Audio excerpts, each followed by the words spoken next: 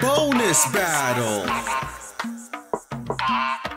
Happy Appy versus Socko.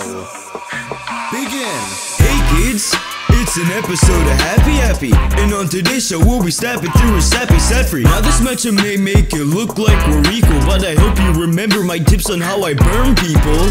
This little sock puppet thinks he's got something, but just try and start talking and I'll make sure that moss shook it. I'm bad to the bone, check how much my core's sickin'. I'll take this metal pull I got and bludgeon your fucking corpse. You can take it from Miranda, I kill it when I run tracks. Like both career and stand-up, you're not able to come back. So I predict that you'll crash when this apple is spin. Why is this a liar being silenced? Well, that's natural, children. Wow, Appy, that sure was a lot, but I'll have to make like Nick Jr. and turn it all off, cause I can't bear your snuff films or the words that you brought. So I'll let some curses out when I'm burning this doll.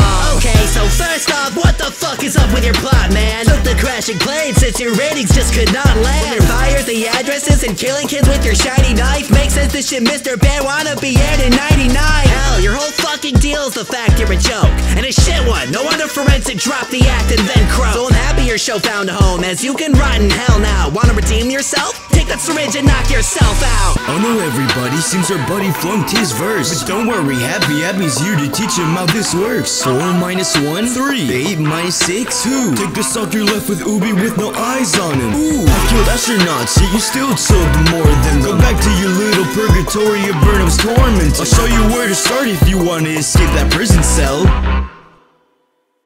Kill yourself. Are you fucking serious? Suicide's the hardest bar that you throw? The only laughs you'll get from that are toddlers watching your show. Like, come on, you creepypastas are supposed to be frightening, right? But I'm getting scared at the quality and how they write, you guys. Made a shit post to read on Roblox threads late at night, and your rewrite came in spoilers. Nobody found anything of worth. Now your owner's bawling his eyes just because he has to say outright that Appy's just a fad, and kids, that's how the world works.